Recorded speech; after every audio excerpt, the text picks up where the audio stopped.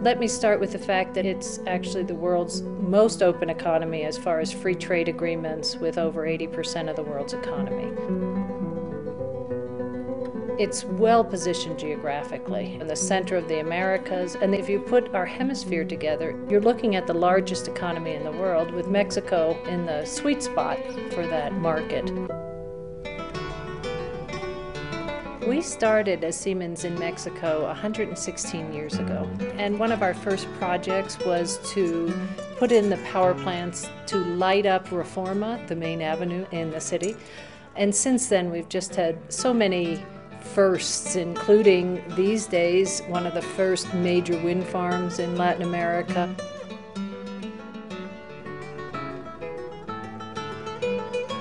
Wind farms in Mexico make lots of sense because there's places in Mexico where the wind is so good that the wind farms become highly efficient. And besides that, this country is quite concerned about and interested in renewables and in clean energy and in the environment. Mexico now is the least expensive country to do business in, manufacturing, engineering, delivering to the U.S. Much less expensive than China, India, Brazil, and many other countries. And the other fascinating part of Mexico that nobody seems to know is that most countries in the world don't graduate the number of engineers that Mexico graduates each year. I've enjoyed so much living in Mexico, and I thought, well, if I'm going to stay in Mexico, why not also be a Mexican citizen? So I'm proud to say I've applied for Mexican citizenship, and I'm in process. The culture and the history here is just absolutely fascinating.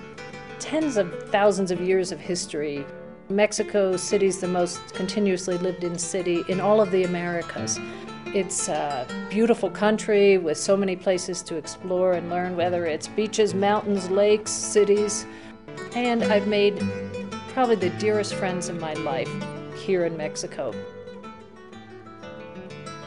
There's nowhere more exciting from my perspective, because it's like the country nobody knows about that's about to become the place to invest and grow.